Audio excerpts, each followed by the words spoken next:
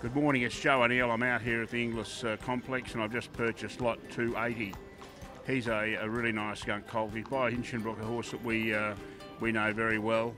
Hinchinbrook was the sire of our outstanding filly Flying Jess that won the $2 million Magic Millions guineas, and he's just been an outstanding horse. Hinchinbrook's got the champion sprinter in Hong Kong, the colt named Beat the Clock, and he was like this horse bred at Yarraman Park Stud. This colt is out of Majestic Power, a Delicani mare which was imported from Ireland. She's a very well related mare, being a half sister to Venus de Milo, that was a multiple stakes winner at Group 3 level, and also to What a Home, who was stakes placed by Water de Vega. There are good horses right down the page on the dam side here, but the big thing is it's with Hinchinbrook. He's a colt sold for up to 1.15 million at the Gold Coast.